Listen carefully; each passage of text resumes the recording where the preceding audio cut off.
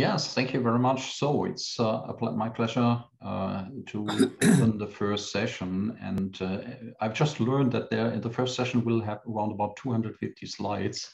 No, I'm just kidding. So we don't want to waste any time now, just moving into slides and into the presentations. And I'm just hand over to my colleague Yasmin, because she's very much more involved into the Ewing topic than I am. So Yasmin, please take over and we start our first session.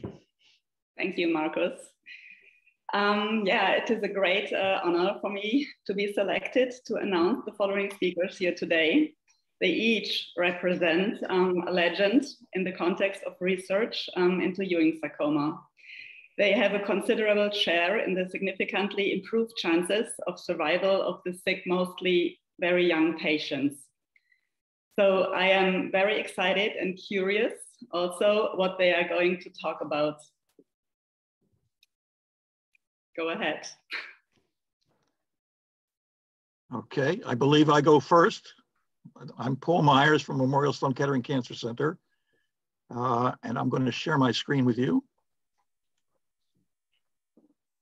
And any day now.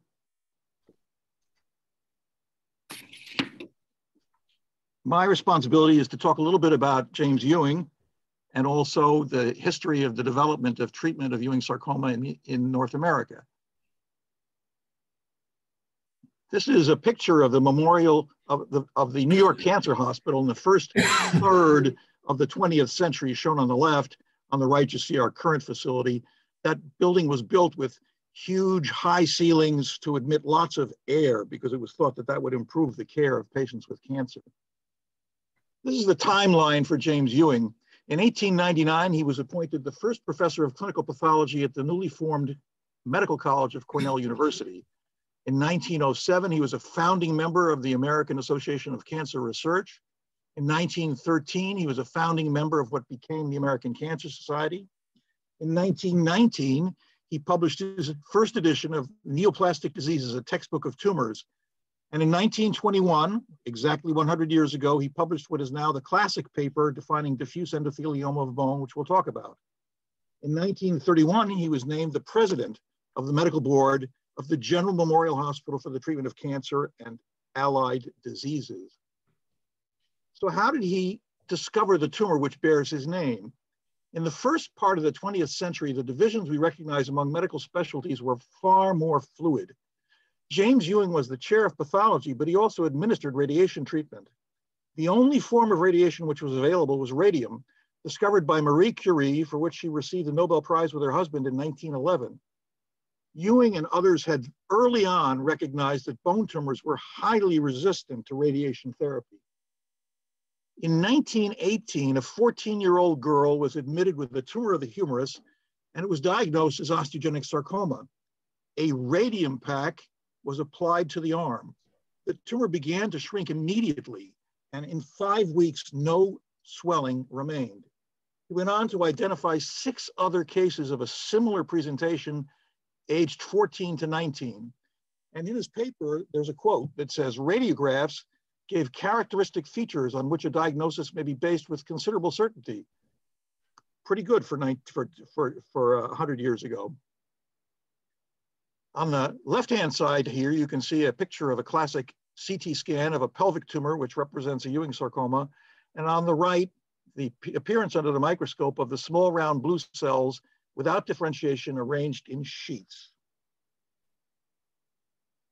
In his paper, Dr. Ewing described that tissue was examined microscopically, showing broad sheets of small polyhedral cells with pale cytoplasm, small hyperchromatic nuclei, well-defined cell borders, and complete absence of intracellular material.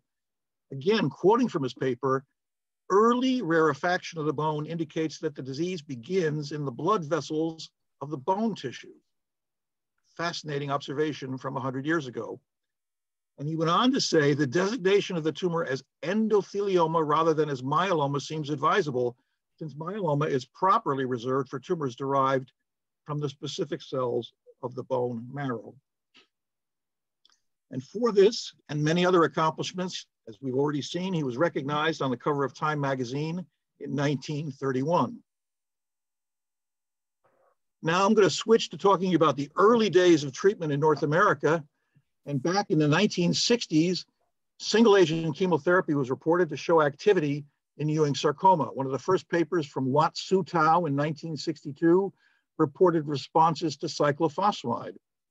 In a similar paper, 2 years later, Holcomb reported 7 of 13 patients responded to cyclophosphamide. In 1967, from Memorial Sloan Kettering, there was a report that dactinomycin was active in the treatment of Ewing sarcoma, and in a rather audacious title, they included the word curability.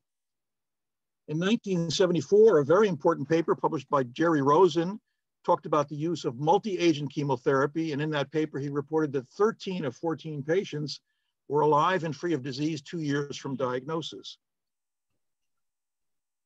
Early on, it became obvious to the investigators in North America that the rarity of this disease would require cooperation. At that time, for those of you who are too young to remember, there were actually 2 pediatric cooperative groups in the United States that went on to merge to become what we now know as the Children's Oncology Group. But there was a recognition for the necessity for intergroup cooperation, which led to the formation of intergroup studies in Wilms tumor, rhabdomyosarcoma, and Ewing sarcoma.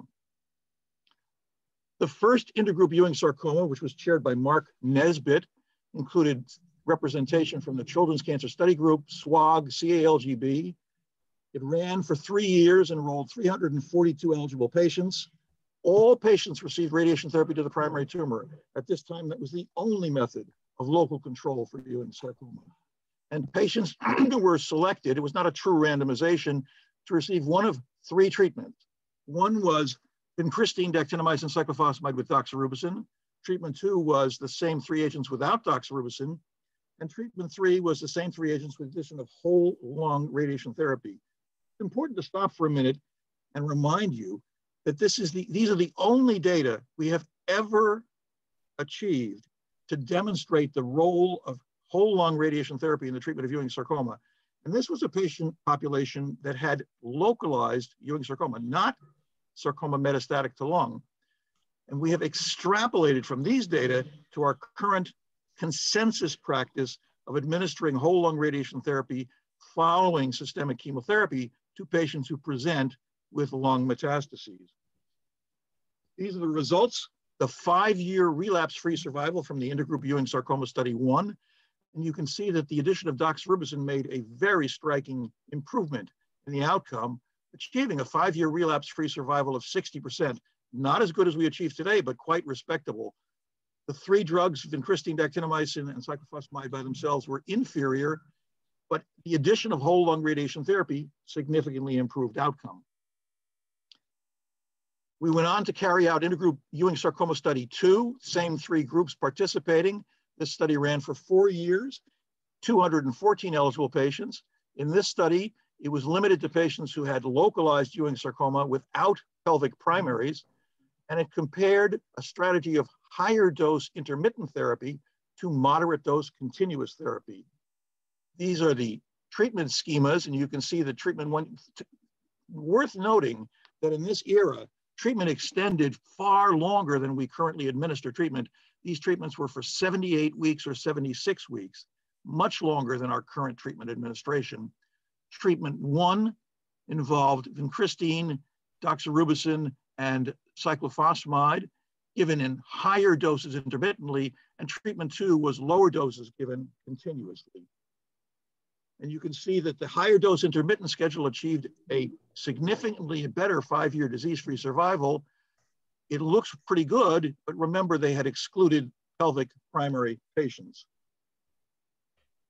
I think the next most important study is the study that was chaired by Holcomb Greer through the Children's Oncology Group, but once again, an intergroup study. It asked whether the addition of ifosfamide and etoposide to the other 5 agents which had become customary in the treatment of Ewing sarcoma would improve outcome. You all know the answer. This was the randomized prospective trial, 4 agents in the standard arm, the addition of ifosfamide and etoposide in the experimental arm, and a statistically significant improvement in outcome with the addition of ifosfamide and etoposide. I think the next study that bears mentioning is a study that was carried out by the Children's Oncology Group and chaired by Rick Womer. And this was a study that asked in a prospective randomized fashion what the role would be for intensifying systemic chemotherapy. This particular study chose to do that by shortening the interval between chemotherapy cycles. This study ran between 2001 and 2005, enrolled 587 patients, and 568 eligible patients were used for the analysis. This study included identical doses and total cumulative doses of 5 chemotherapy agents with cycles of vincristine, doxorubicin, cyclophosphamide, alternating with cycles of ifosfamide and etoposide. In the standard arm, cycles were planned for administration at 3-week intervals. In the experimental arm, cycles were planned for administration at 2-week intervals. And the study showed a statistically significant improvement in outcome when chemotherapy was administered with the more intensive regimen. And this has led to the important studies that we'll hear about in the next group of speakers, but I believe it's my turn to turn over the stage to Professor Alan Kraft.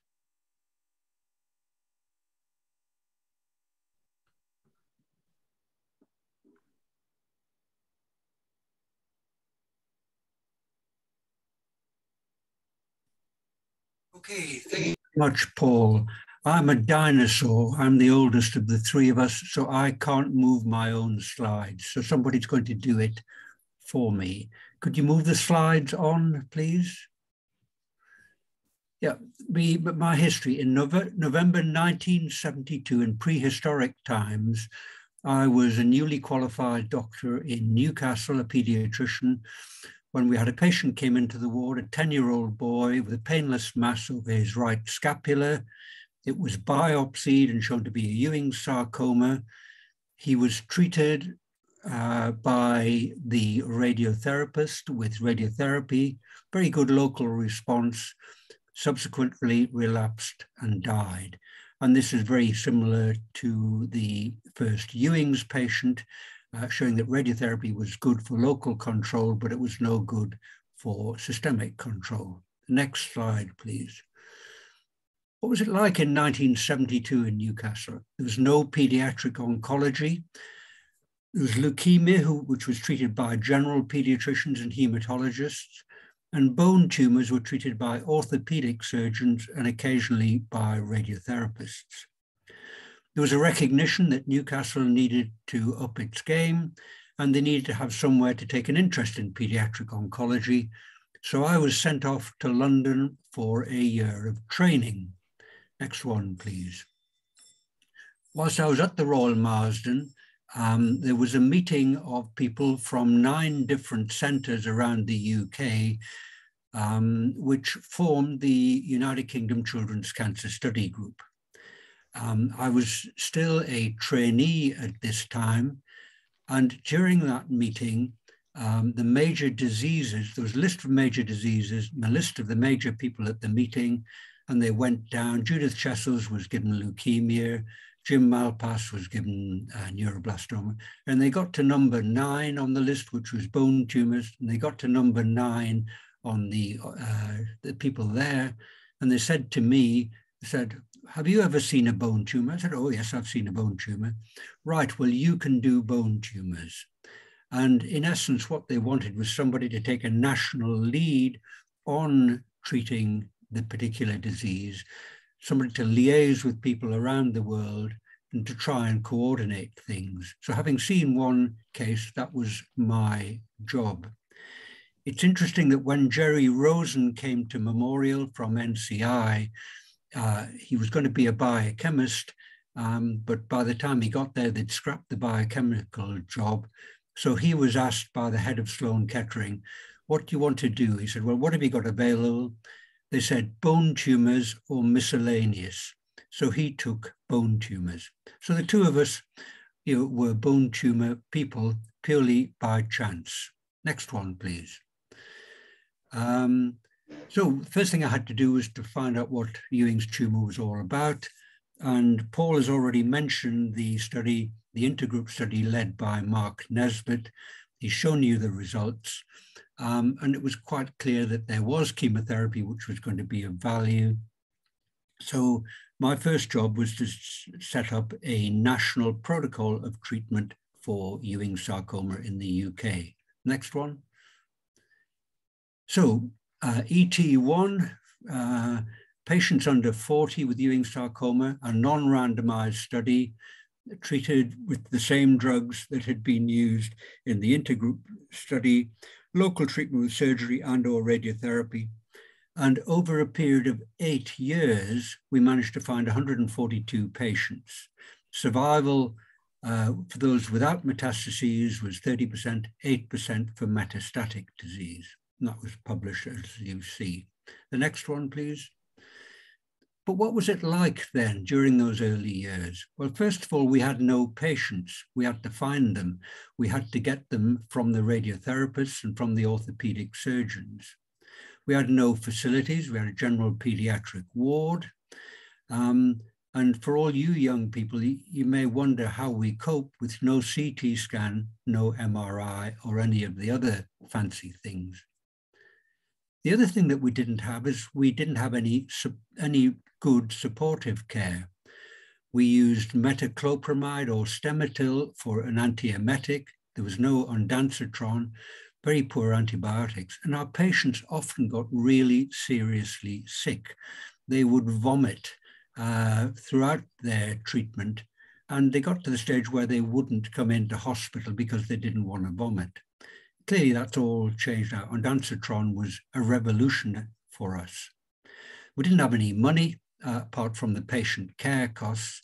There was no trial infrastructure.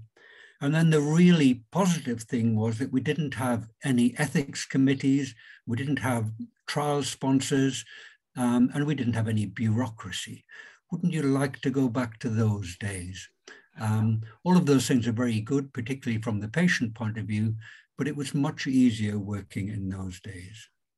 The other thing was that we managed to open ET1 within 6 months of thinking about it. How many of our modern trials open within 6 months? But they're better trials. Next one. So we moved on to ET2, which again was following the international pattern of substituting ifosfamide for cyclophosphamide.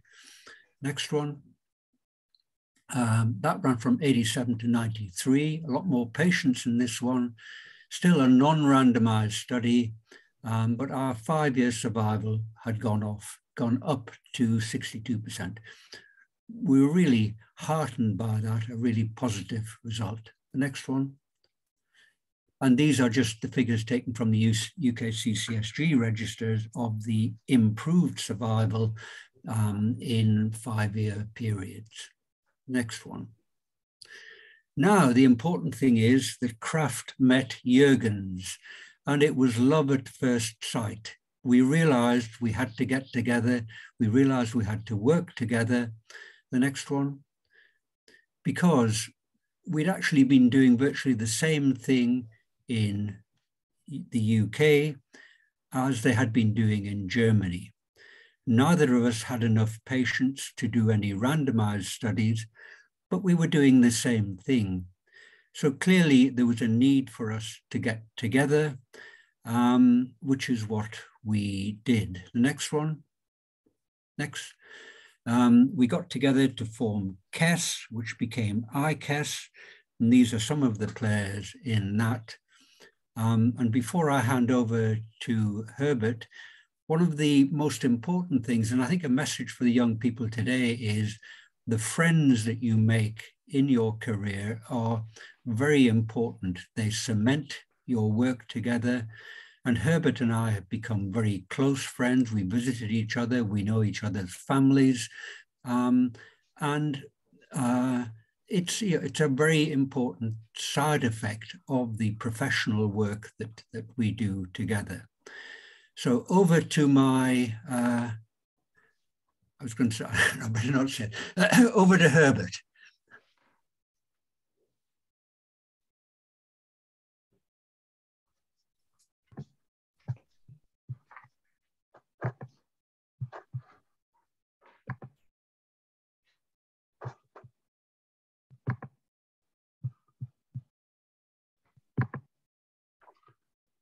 Thank you very much. It's my honor to continue this journey through time and through 100 years of Ewing sarcoma with part 3.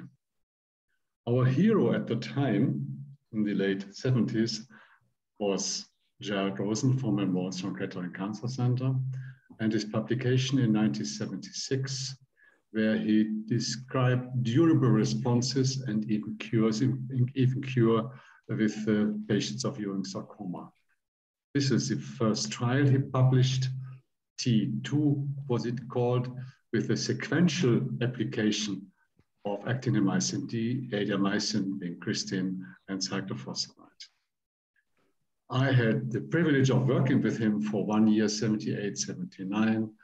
And when I returned back to Germany, I was asked to organize Ewing sarcoma trials within GPOH, the German Society of Pediatric Oncology and Hematology. And here is a list of a series of the 4 initial consecutive trials, 81, 86, 92, and 99.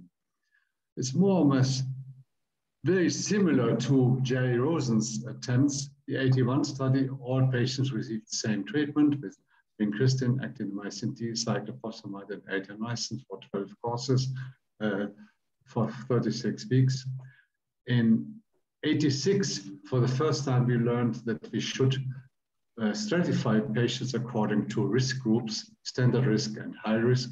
And we introduced ifosfamide in what was called, what we defined as high-risk patient, which is defined as burden of tumor and of course metastatic disease. In 92, we started with the first randomized attempts, increasing chemotherapy intensity from trial to trial and adding other agents. What did we mean by increasing drug intensity at the time? There's not much room for increasing vincristine. There isn't much room for increasing actinomycin D. The increase in treatment intensity we meant at the time was an increase in alkylating agents, mainly through the switch from conventionally dosed cyclophosphamide with a total of 12 to 14 grams cumulative dose to high doses of ifosfamide by adding more alkylating activity, and the cumulative dose of ifosfamide was between 70 and 100 grams. And finally, by adding a 5th drug, etoposide, to the scenario. And there wasn't, we would have liked to increase drug intensity with anthracyclines, but we soon learned about the hazard and the risk of cardiomyopathy. So the cumulative dose of doxorubicin was lowered rather than further increased. This is the series of the 4 initiating the evolution of the 4 initial trials. You see how the number of patients recruited increased from trial to trial. 184 in the first trial from Germany, 490 with more institutions participating and also medical oncology clinics joining in, 490. Then Ellen and I got married and worked together, 875 patients with the ICAS 92 trial. And then finally, more and more groups in Europe joined, and also transatlantic with the EE99 trial with an accrual of over 3,000 patients in the given time. What we learned is that what we related to increased chemotherapy intensity, the 3-year disease-free survival increased from trial to trial, starting with 56% at 3 years to over 70%. With the 99 study, we entered the randomization phases. We defined standard risk both by volume and by response to chemotherapy, because more and more patients underwent surgery, and we had learned the impact of response from osteosarcoma trials. So it is good response and small tumors defined as below 200 ml tumor volume.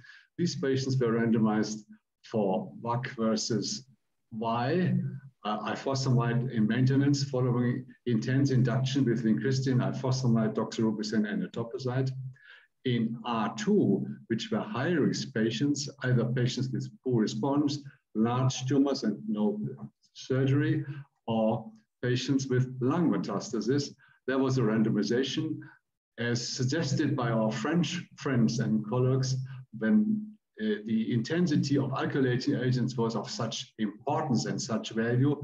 We randomized conventional vincristine, actinomycin, and ifosfamide maintenance to high-dose chemotherapy with busulfan, melphalan regime, and autologous stem cell rescue. And R3 were patients with disseminated disease. So what did we learn? The first randomization in standard risk patients, do we after intense induction need ifosfamide in maintenance, or can we do with conventional dose cyclophosphamide? There was no difference in favor of ifosfamide. This was a trial that we don't need intense chemotherapy to the very, very end. Now, let's look at the second randomization with either conventional maintenance compared to busulfan melphalan based high-dose chemotherapy. There were two subgroups in R2. The first subgroup were patients with either large tumors when irradiated or patients with a poor response to chemotherapy, randomized conventional maintenance against busulfan melphalan high-dose chemotherapy. And both in disease-free survival and overall survival, there was an advantage of the busulfan melphalan arm compared to the conventional maintenance arm. In the second group of high-risk patients with lung metastasis, the comparison was not high-dose chemotherapy versus conventional chemotherapy, but whole lung irradiation was considered standard of care at this time. So the comparison was conventional maintenance chemotherapy with whole lung irradiation compared to busulfan melphalan. We didn't dare to add whole lung irradiation because we felt this is not compatible with busulfan melphalan high-dose chemotherapy due to the hazard of lung toxicity.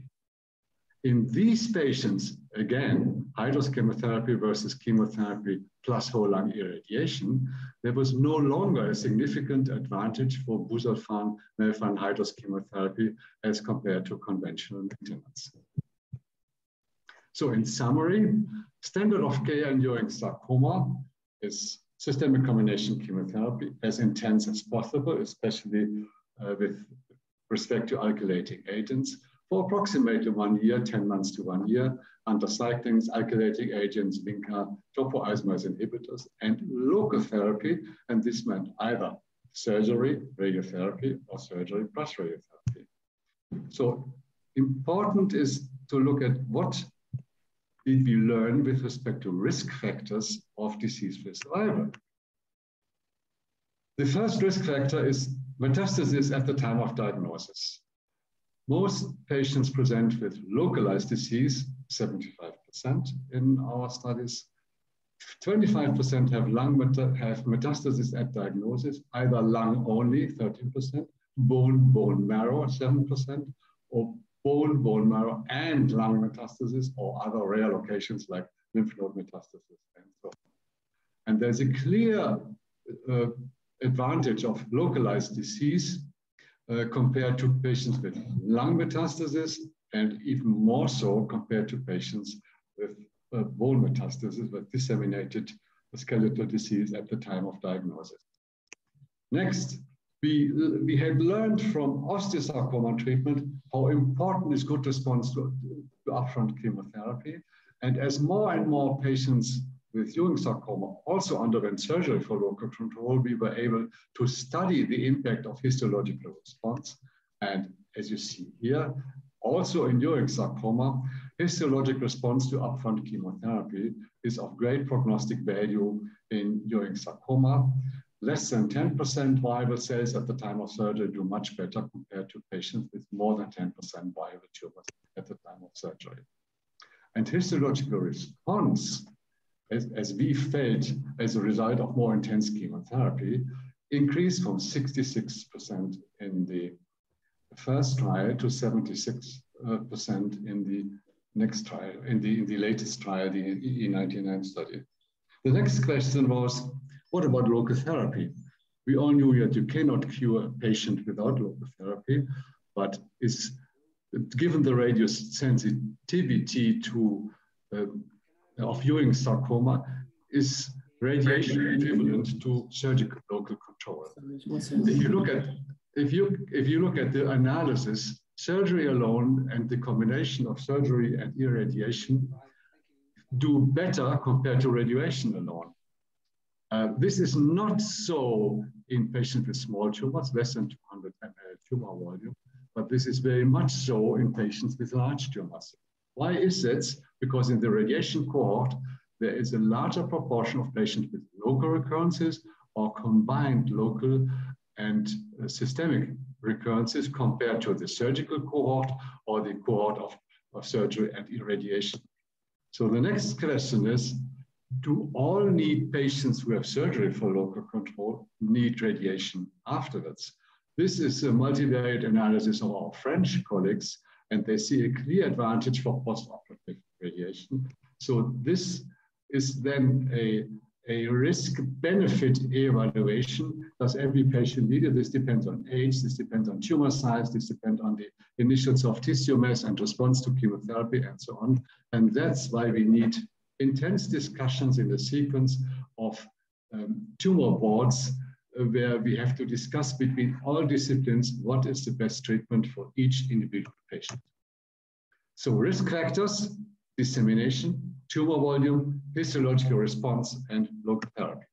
Next and finally, does a patient with recurrent disease in Ewing sarcoma have a second chance? Most recurrences occur within 2 years from initial diagnosis, nearly 90% within 3 years from diagnosis, and 95% within 5 years from the initial diagnosis, and only rarely there are later recurrences in Ewing sarcoma. Survival after relapse is extremely poor. So it's, in summary, patients with Ewing sarcoma have one chance to be cured. This is after first presentation. After 1 year, survival is 42%. After 3 years, 17%. And after 5 and 10 years, it's only 11 or 9% respectively. The only positive impact has time to recurrence. The few patients with late recurrences fare better compared to patients with the usual metastatic presentation or recurrence manifestation within 2 years from diagnosis. So what would James Ewing say to us now? There's no cure with radiation alone. There's no cure with surgery alone. There's no cure with chemotherapy alone, but cure is now possible with combined modality treatment in the majority of patients. What else would he say to us? Intensive chemotherapy is essential. Combined local treatment is preferable and should be considered treatment of choice. And what we need are new agents, new targets, new modalities, new ideas. And this is the challenge for the next generation of Ewing sarcoma researchers. And in the end, I hope I've kept in time more or less. We wish, on behalf of Alan Kraft, my partner in European trials, to all the contributors and all our good friends we met. And unfortunately, we cannot meet again in person today, but I hope we can do this in the near future. Thank you very much.